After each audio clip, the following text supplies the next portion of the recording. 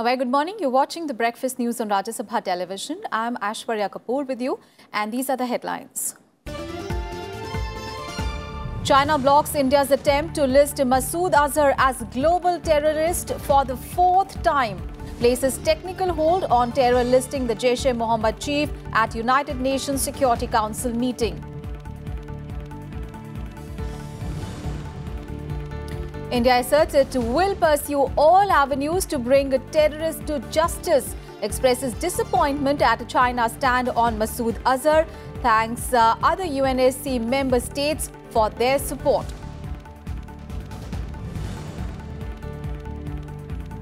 Supreme Court to hear review petitions in the Rafale case today. Government affidavit on the matter accuses petitioners of putting national security in jeopardy.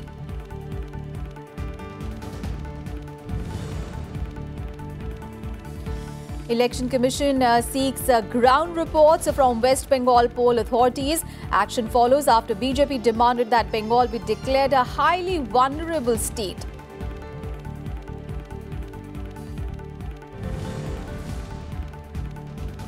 And Congress releases second list for Lok Sabha polls. 16 names from UP and 5 from Maharashtra include Raj Babbar, Sri Prakash Jaiswal and Priya Dutt. BJP holds a first-round seat-sharing talks with Indigenous Peoples Front of Tripura. The biggest story this morning, India's bid to get Pakistan-based Jaish-e-Mohammed chief Masood Azhar as a global terrorist by the United Nations Security Council was once again blocked by China as it placed a technical hold on it. Now, China has asked for more time to examine the proposal. Now, this is the fourth time that China has blocked the resolution against Azhar since 2009. And reacting to the development, India expressed disappointment. MEA spokesperson Ravish Kumar said that India will continue to pursue all available avenues to ensure that terrorists involved in attacks are brought to justice. India also thanked other member nations for their support to designate Azhar as a global terrorist. Now, India's ambassador and permanent representative to the United Nations, Syed Akbaruddin, also took to Twitter. He also thanked other states for supporting India at the United Nations Security Council. The proposal to designate Masood Azhar under the 1267 Al-Qaeda Sanctions Committee of the United Nations Security Council was moved by France, the UK and the US on 27th of February, days after a suicide bomber of Jaish-e-Mohammed killed 44 CRPF soldiers in Jammu and Kashmir's Pulwama, leading to a flare-up in the tensions between India and Pakistan. All right, let's get a perspective on this story. Joining us this morning is Mr. Gurjeet Singh, former ambassador, and also we have with us Mr. Alok Bansal, Director, India Foundation. Thank you so much, gentlemen, for joining us this morning. Ambassador, if I could come to you first, China again blocking an initiative to tag Jaish-e-Mohammed chief Masood Azhar as a global terrorist by the United Nations Security Council. What is your reading of the development?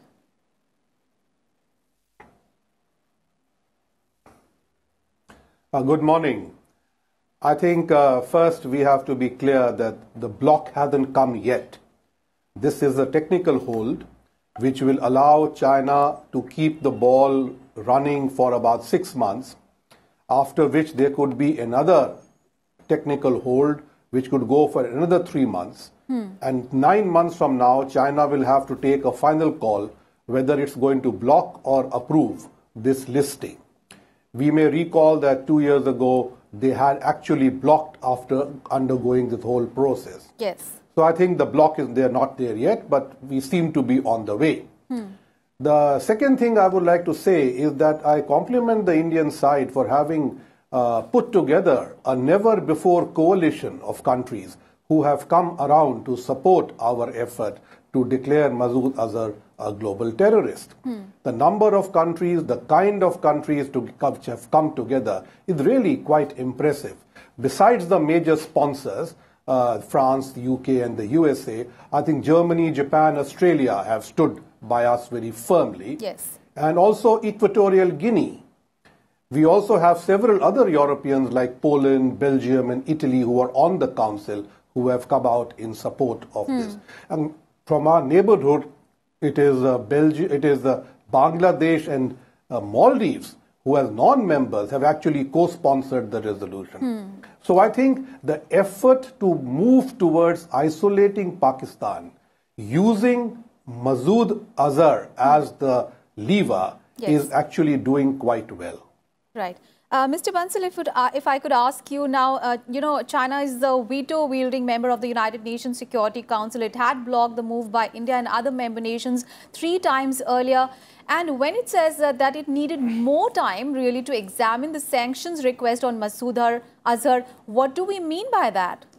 See, I'm personally extremely disappointed because I was fairly optimistic, at least, that this stage China will go around with the general consensus, because Chinese had made a statement earlier that on this particular issue we are equidistant from both India and Pakistan. We are not with Pakistan or something. And I thought they would take a stand. And this sort of a motion by China shows that they are unwilling to take a stand on this sort of a issue. They have been dragging the issue for a number of times. It was blocked earlier. Now again a technical hold, another technical hold could come in. And this shows that China has still not understood the gravity of the global terrorism that is passing through. Jaish-e-Mohammed, Masood Azhar represent a menace that is not only menace to India but also to China also as well. And what we also need to understand is that as far as Jaish is concerned, it's already a banned organization. Yes. Its founder, leader, how can he not be a terrorist? And specifically in this particular individual's case, he was languishing in Indian jail. He was released from jail by hijacking a plane where people were killed. Now, what else do you need? What technical hold? What further information do you need? Yes. So, there is no doubt that China has taken a deliberate stand. And I think now time has come for India to take a stand. I think even if we have to have, it may be painful, but we need to take a stand. The stand could be both. Either it could be economic or it could be political. I would personally feel we must go for economic. We must block Chinese imports. If required, go for, make a complaint under WTO saying that they are imposing non-tariff barriers on our software exports and pharmaceuticals exports on which we have certain grounds. And we must, I think, on some ground or something, we must ensure that China feels the pain, because Chinese economy is slowing down. Yes. This quarter is the slowest growth in Chinese economy in years to come, in last few years. So I think at this juncture, when US-China trade conflict is going on, we could probably impose the cost on them. Or if we want to go for a political issue, because Masood Azhar is a political issue, then we had banned Dorkan Issa or something. If Masood Azhar is not a terrorist, Dorkan Issa certainly is not a terrorist. We should let him come in, let him visit Dharmshala, where His Holiness Dalai Lama had invited him once. We could also take a stand on Ambassador, this is the question I would like to ask you, because, China did not yield to there was an intense diplomatic pressure from the US, France, UK, even India, and China did not yield to it. India even reached out to the capitals across the world. What could be the possible reasons for that?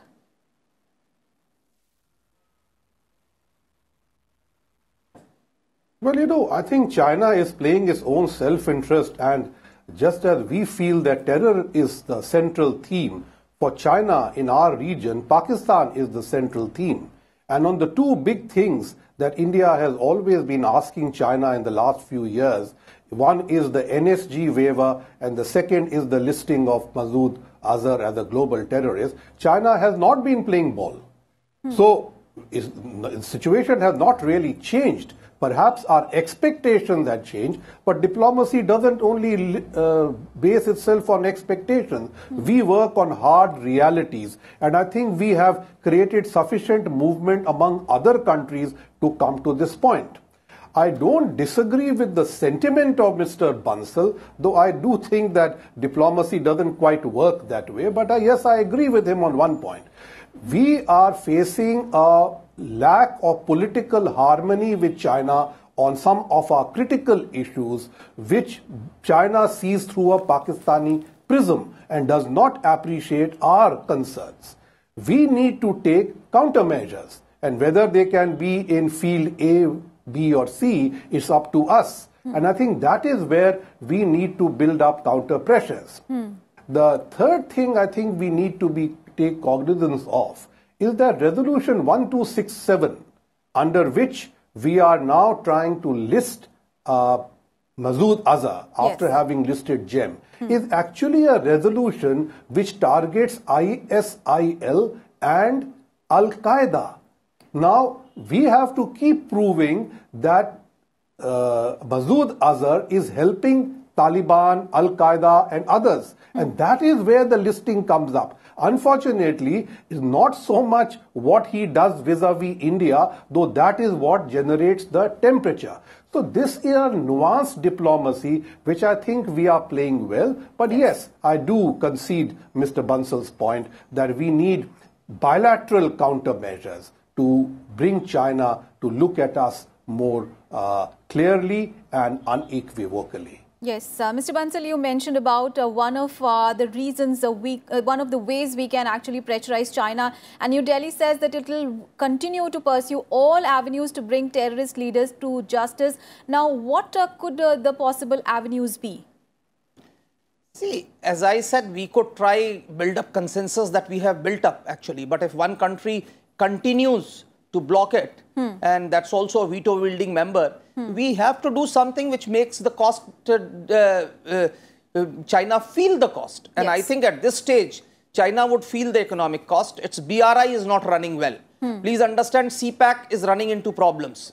Pakistan may be critical for China, but Chinese citizens are being targeted in Pakistan. In fact, just 2 days back, Chinese embassy issued a advisory for Chinese citizens in Pakistan. So CPAC is not going well. China's FDI in Pakistan has shrank over 60% year on year. If you look for the figures for the current financial year, that means even Chinese companies are unwilling to invest in Pakistan. Now, as far as Jaish-e-Mohammed's linkages with Al-Qaeda and IS, Islamic State, are concerned, let's be very clear. Pakistan banned Jaish-e-Mohammed for linkages with Al-Qaeda. In fact, Jaish had actually carried out an attempt on Pervez Musharraf. Officially, Jaish-e-Mohammed is actually banned in Pakistan, but Masood Azhar continues to flout. So that's what is the problem is. Please understand, ideologically, Jaish propounds the same Wahhabi Salafist mindset and is actually a supporter of Wahhabi mindset. In fact, when Jaish broke away from Lashkar-e-Toiba, in fact, when Masood Azhar was released and subsequently formed his own organization, it was primarily on the basis of their linkages with Al-Qaeda. So as far as this is concerned, I think so many countries of the world, including 3 permanent members of the Security Council, that is US, UK and France, agreed with this point of view that Jaish-e-Mohammed is nothing but is a vestigial organ which has actually connections with the Al-Qaeda and Islamic State and these so-called jihadi terrorist outfits. So now, having established that, I think we cannot go on. I think I was, to be very honest, I think just yesterday or day before I had said on your channel that I was very optimistic that China would this stage either abstain or do something like that. But this sort of a blockage for a person whose credentials as a terrorist are impeccable, I would put it that way, I think is disappointing, and India must do something where Chinese must feel. Because what I feel is, when I have been interacting with Chinese Politburo members who come sometimes on and off, they do not understand the gravity of Indian sentiment on this particular issue. While they talk to other issues, I think they don't understand the gravity of Indian sentiments on this particular issue of Masood Azhar. Either they don't understand or whatever is the case, or they pretend not to understand. So I think a time has come when India should make it clear to them that yes, this is a serious issue and there can be no compromises. Absolutely, there cannot be any compromise because the UN had banned Jaish-e-Mohammed way back in 2001, but India's efforts to ban Masood Azhar has not been successful as China has repeatedly blocked the move, apparently, of course, at the behest of Pakistan. Thank you so much, gentlemen, for joining us this morning and sharing your perspective on that big story. Thank you so much, both of you. Thank you so much. On to some other news now. Annual report released by the State Department alleged that in 2018, the Chinese government significantly intensified its campaign of mass detention of members of Muslim minority groups in the Xinjiang Uyghur Autonomous Region. Washington has slammed Beijing for rights violations and deterioration of conditions. U.S. Secretary of State Mike Pompeo said that China is in a league of its own when it comes to human rights violations. The China intensified its campaign of detaining Muslim minority groups at record levels, Pompeo said as he released the annual congressional mandated country reports on human rights. Then there's China, which is in a league of its own when it comes to human rights violations. In just 2018, China intensified its campaign of detaining Muslim minority groups at record levels. Today, more than 1 million Uyghurs, ethnic Kazakhs, and other Muslims are interned in re-education camps designed to erase their religious and ethnic identities. Even some of our friends, allies, and partners around the world have human rights violations. We document those reports with equal force. Our aim is always to identify human rights challenges and use American influence and power to move every nation towards better, more consistent human rights practices.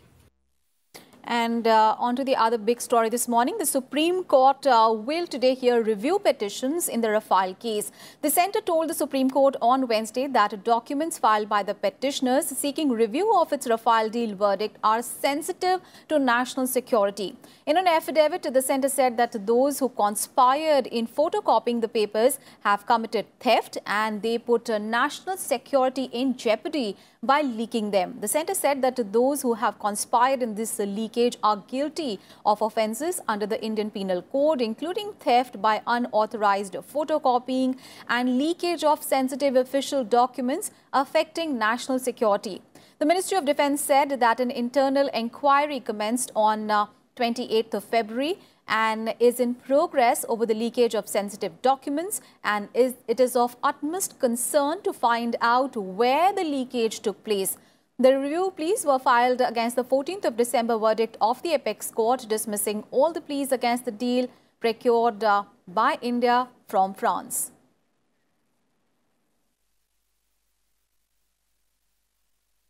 And right now we are joined in by Mr. Desh Ratan Nigam, who is an advocate at the Supreme Court. Thank you so much, sir, for joining us this morning. Sir, now the government has filed an affidavit in the Supreme Court in the Rafale case. What could be the implication of this affidavit in the hearing today? See, this affidavit is very, very important and crucial, and it brings out certain very, very important points to the knowledge of the Supreme Court, which clearly says that the theft of information and data, which has been done by photocopying sensitive documents, are compromising national security and are very sensitive. And also they put the war capacity of the combat aircraft, in public domain by, sensitive documents being leaked and unauthorizedly, taken from the government records.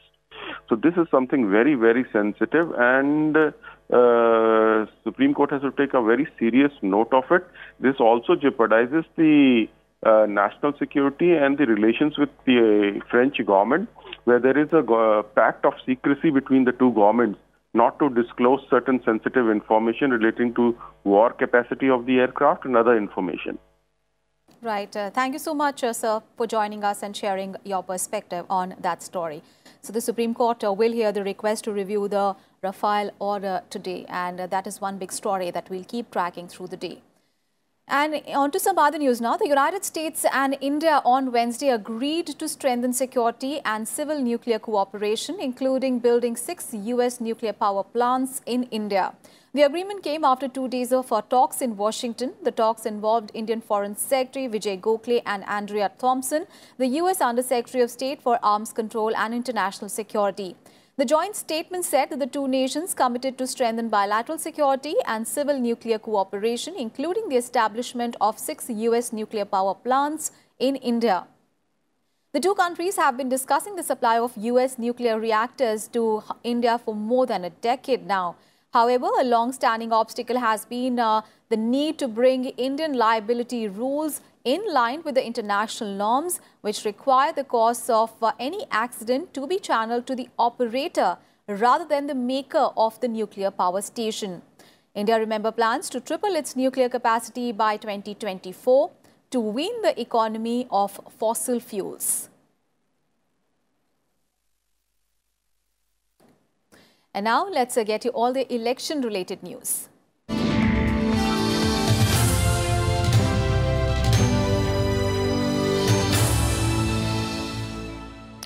The Election Commission has sought a ground-level report from West Bengal's Chief Electoral Officer after BJP's plea.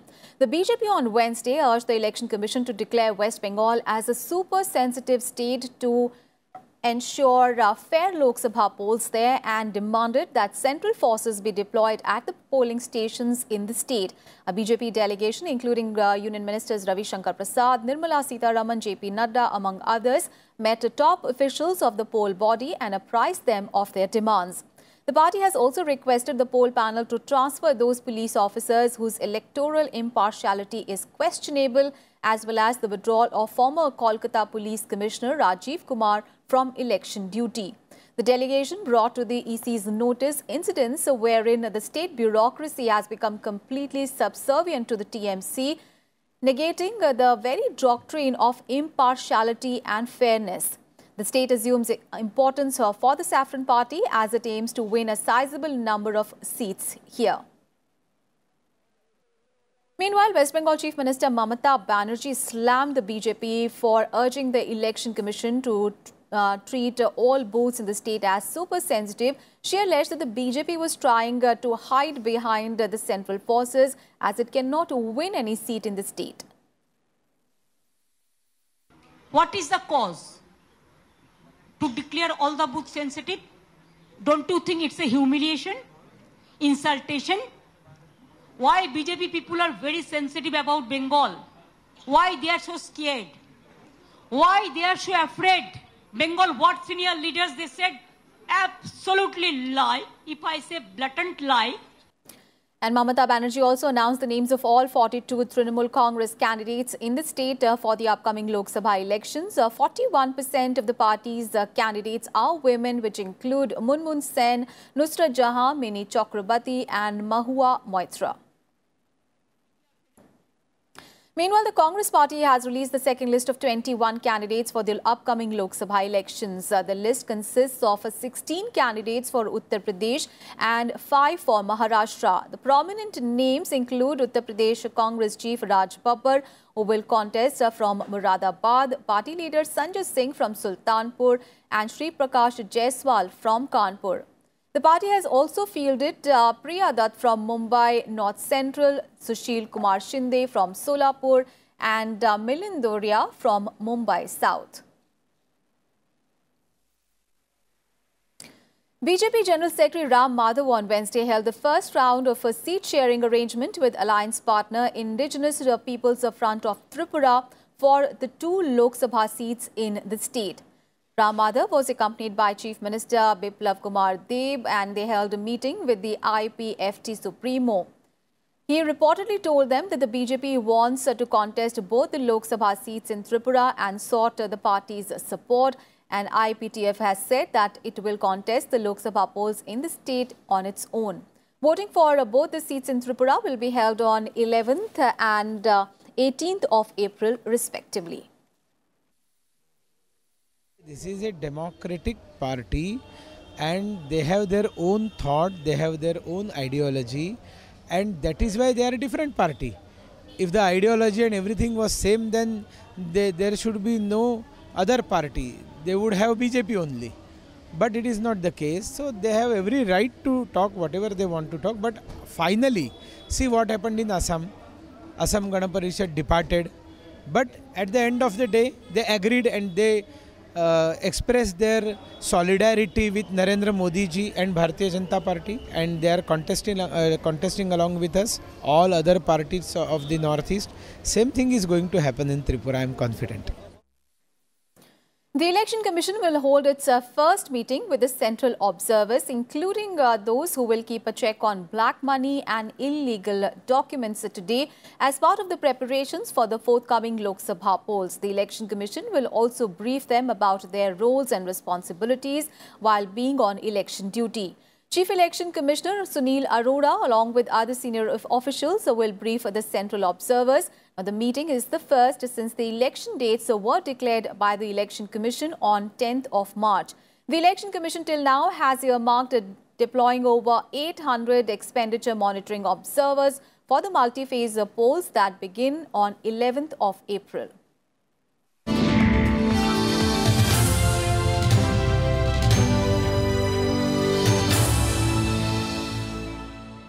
right, let's get some other news now. India and Pakistan will hold their first meeting to finalize the modalities for setting up of the Kartarpur corridor today. The corridor will link Gurdwara Darbar Sahib in the Pakistani town of Kartarpur with the Gurdaspur district in Punjab. Now, the meeting is being held 3 months after the two countries agreed on the project. In the meeting to be held at the Indian side of the Atari-Wagah border, New Delhi is likely to press for a hassle-free travel of the Indian pilgrims to the Pakistani side. The meeting comes amid heightened tensions between the two neighbors following India's airstrike on a terrorist training camp of Jaish-e-Mohammed and Pakistan's subsequent retaliation. And India has joined a growing list of countries that have grounded the American manufacturer Boeing's 737 MAX aircraft following the recent crash of an Ethiopian Airlines flight. The crash on 10th of March happened minutes after the aircraft took off from the Ethiopian capital Addis Ababa for Nairobi, killing all 157 people on board, including 4 Indians. The Directorate General of Civil Aviation has said that it would closely monitor the fare movement today after India suspended operations of all the Boeing 737 MAX 8s. A day after the suspension, the Ministry of Civil Aviation Secretary Pradeep Singh has said that the DGCA would ensure the grounding does not affect passengers or operations.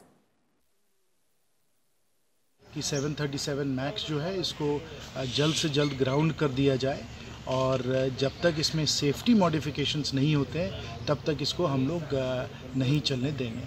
तो ये कार्रवाई की जाएगी और जैसे ये कार्रवाई समाप्त हो जाएगी और इसके पूरे तरीके से हम लोगों को विश्वास हो जाएगा इस जहाज़ पे, फिर हम लोग उसको उड़ने देंगे।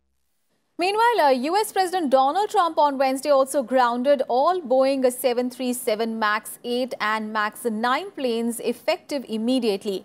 Donald Trump said that any plane currently in the air will go to its destination and thereafter be grounded until further notice. The safety of the American people and all people is our paramount concern, he said. The Federal Aviation Administration, or the FAA, said that the fresh evidence as well as newly satellite data has prompted the decision to ban the jets. On to all the sporting action. Australia on Wednesday defeated India by 35 runs in the final ODI at Firoz Kotla Stadium in New Delhi to clinch the 5-match series 3-2. Chasing a victory target of 273 runs, the hosts were all out for 237 runs in their stipulated 50 overs. India vice captain Rohit Sharma completed 8,000 runs in the ODI cricket. He made 56 runs. Earlier electing to bat after winning the toss, Australia made 272 runs in 50 overs, losing 9 wickets. Usman Khwaja top scored with 100 runs.